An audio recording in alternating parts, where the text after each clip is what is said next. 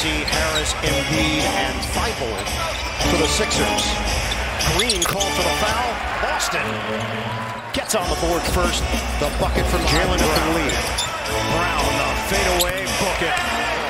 Rebounded by Brown. 9-2 lead here for the Celtics. Brown drives and scores. So improved as a scorer. But his decision-making on when to go, when to help defense. Grant Williams, kick out. That's shooting practice for Brown. And he nails it. 11 points for Jaylen Brown and a 14-4 lead for the Celtics. And even though Danny Green hesitated, he still had enough time to get that shot up and in. 8-0 run. Tice from the outside. Yep. Got a three. Smith was by himself underneath with Sixers surrounding him. And it's 43-27 Boston. Brown got a good look at it. And he knocks it down. Good shot. Now, Philly's had some really good looks that they haven't made outside of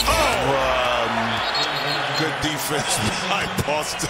A heat check for Jaylen Brown. They recognize it when they share the ball. It's easier. 26 assists a game in this 8-game win streak. Brown gets it to go on the inside. But you see how easy that thought about it. He did too. Shot clock is down to 8. Brown defended by Thibault. High archer. Oh! He is not human. Jaylen Brown is hitting from everywhere. 5 seconds. Brown at the horn. Oh! Jaylen Brown is at another level. 5 of 5 from three-point territory. Brown is locked and loaded in Philly. Well, if you're going to make a trade with your old boss, not to get a player you're familiar with and comfortable with. And speaking of being comfortable, Houston a little bit with Westbrook and last year with Brooklyn.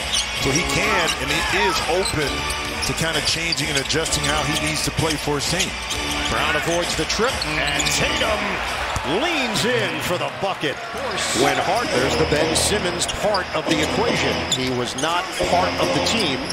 And now he gets a second chance in Brooklyn as Horford gets the roll on the three ball. Jaylen, I don't know where to even begin. Franchise record for threes. You got that party started. You had 5 for 5 from behind the arc to start this game.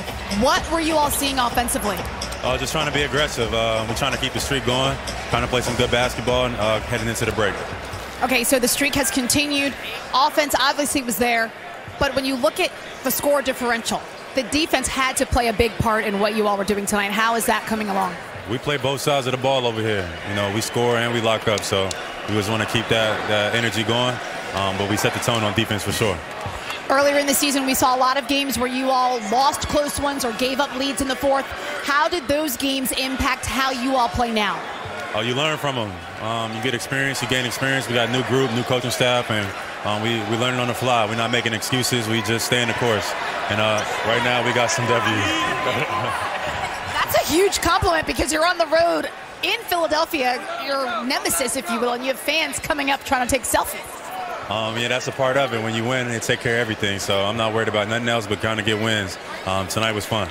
Okay, Marcus Smart, he went down in the first half, did not come back, had an ankle sprain. What does he mean to this team?